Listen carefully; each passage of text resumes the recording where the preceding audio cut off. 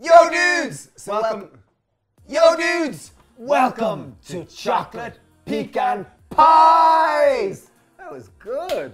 So to many people associate pecan pie purely with Thanksgiving and kind of a winter autumnal dessert. This is an all year round version. It's simple, it's vegan, it's raw, it's delicious. All you need is a food processor. It takes 20 minutes to make and then you just need They're lovely, chocolatey, gooey, nutty and just decadent. Enough adjectives. This is one of our favourite recipes from our new book, The World of the Happy Pear, which won. Look at that for a snap. It actually won Cookbook of the Year last year in Ireland, and it was the best-selling cookbook in Ireland. So thank you to anyone who bought it. Sincerest thanks. Now on to the recipe. Okay, so first step we're going to start with is the base. We've got a food processor. What do we got in the base, Mr. Flynn? Okay, base. Here we go. 150 grams of pecans. Again, pecans can be slightly more expensive this side of the world. You could use walnuts, or you could use cashews if you want. 150 grams of cashews. So that is, just to summarize, 300 grams of nuts. Okay, blend them first. Okay, gonna blend these into flour-like consistency. Beautiful. Boom. Okay, so it's like a breadcrumb-like consistency. It's really nice. Next step, take 100 grams of dates. We have simple pitted dates that we have chopped. It'll just make it easier on your food processor. Okay, we've got 2 tablespoons of coconut oil. That's to add a bit of rigidity to and just add a bit more party to our nuts and dried fruit. Deux. Okay. Ça, c'est deux. Next, maple syrup. The reason why some of you commented below wondering why do you have maple syrup in a jar like that? We have a 1.5 ton tub of it inside, so we decanted from that. Take 1 tablespoon and you're going to add in 2 tablespoons of maple syrup. 1, 2. Beautiful. Thank you. And it's blendy blendy.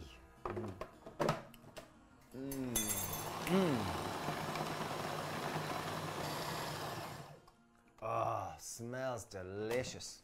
Next, really good. You will need a muffin tray. We have 12. This is going to make 12. Take some little, what do we call these? Muffin liners. Okay, muffin liners, okay. Muffin liners. Okay, pop in your muffin liners. Ideally, they fit perfectly. It sounds like a ship, a muffin liner. But it's probably not. I don't know what they're called. Leave a comment. Let us know what they're called. We can't remember. Okay, line them in.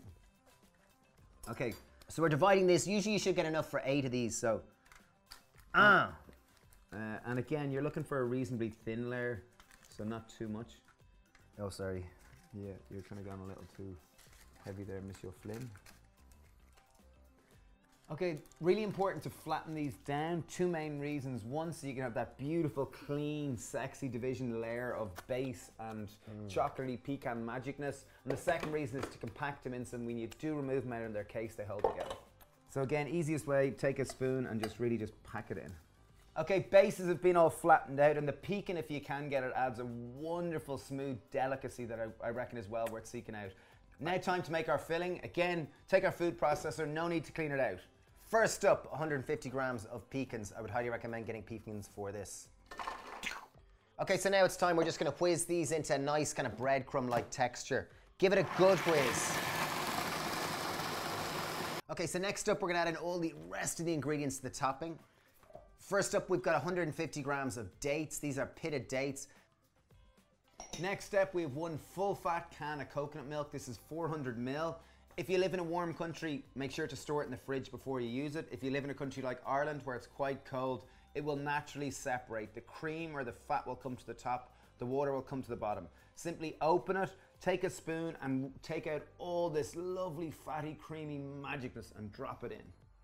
Okay, next up we got 2 tablespoons of cacao powder. This is the regular cacao powder. Just make sure it's got no sugar in it. It's just, I think, the technical. Unsweetened Dutch processed cacao powder. But just cacao powder will do perfect. Okay, next up we've got coconut oil, 2 tablespoons, just like as in the base. Just add it in. And there's the second. Boom, perfect. Last and final ingredient, we have liquid sweetener. We're using maple syrup. Let's get in 100 ml of it. And finally, it's just to blend it all.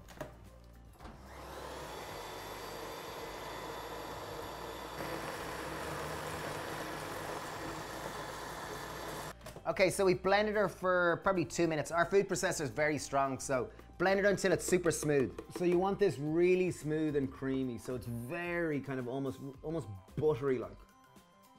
Jeez, it tastes amazing. Wow. So decadent and super magnificent. Rich, tasty, yummy, caramel-like. Okay. Last step and most fun, or second last step. And one of them, oh, that's really, it's like chocolate ice cream. Chocolate pecan ice cream. Okay, so we gotta divide these up.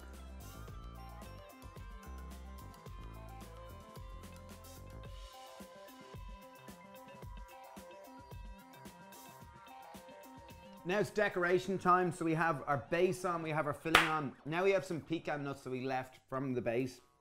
Just take a whole one and put it on top of each one.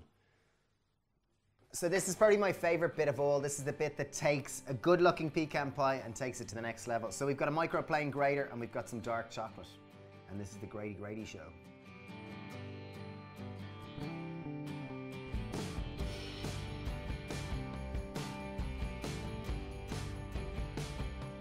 Okay, last and final step, pop them in the fridge or the freezer to let them set. If you do put them in the fridge, they'll take about 2 hours. In the freezer, it'll probably take only 15 minutes. It's simply to give time for that coconut cream to become solid again, the dates to put it all together, and the coconut oil to become hard. So at room temperature, they're solid. We're going straight in the freezer because we're not impatient. Our pecan pies have been freezing in the freezer for 20 minutes. Time to take them out. Oh, looking great. Okay, I'm going to take them out and just pop them on the board here. They've gone lovely and solid. I love a solid pecan pie. Oh, look beautiful with the blue. I think time Here we go. Here's the big time reveal. to remove their clothes and get them into us. Ooh, look at that.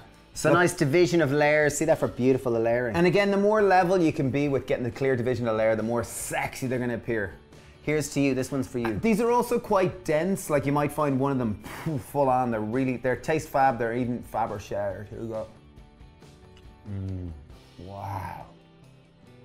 That's just like a taste sensation. I feel like I have to take a moment just to appreciate it. A lot of wonderful chocolate, pecan-y, creamy, Tastes nutty. like toffee. Tastes like a toffee caramelized pecan, delicious, yummy loveliness. Rockin', if you like pecans and you kind of like chocolate, this is one for you to try. Super tasty, easy to make, takes 15 minutes and then 20 minutes in the freezer. Thank you for watching. Thank you for subscribing, and Please share this with anyone looking for some pecan pie love. cheers dudes, thanks a million. Bye.